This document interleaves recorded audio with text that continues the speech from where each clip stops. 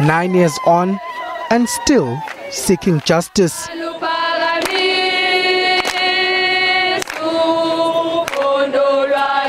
The gay and lesbian community demands an apology from John Qwelane for what they call hate speech. Such statements are hurtful.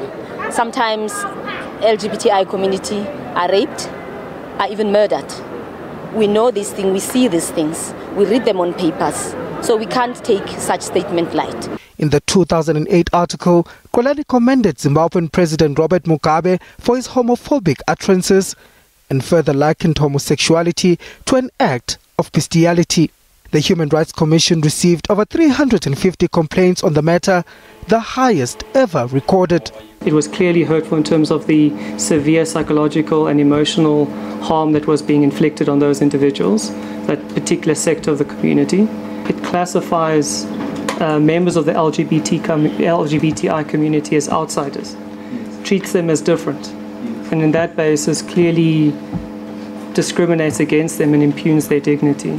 Qwelane's lawyers, though, will argue that there is no direct link between the article and hate crimes. The former ambassador is not in court due to illness. The LGBTI community says it won't give up in its fight for justice.